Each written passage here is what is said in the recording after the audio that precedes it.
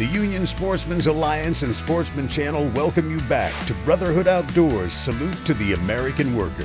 Now meet Jesse Mondragon, an avid sportsman from Freeport, Texas, a 21-year military veteran. Jesse earned a Bronze Star in the first Gulf War, but his service didn't stop when he left the military. He works as a union steward, organizes gift drives for families in need, and volunteers at an organization that sends care packages to our troops overseas. To honor his generosity, we sent Jesse to hunt trophy whitetail with Tom Ackerman. And it was a big buck. It begins next as the Brotherhood Outdoors Salute to the American Worker continues on Sportsman Channel. Presented by Bank of Labor.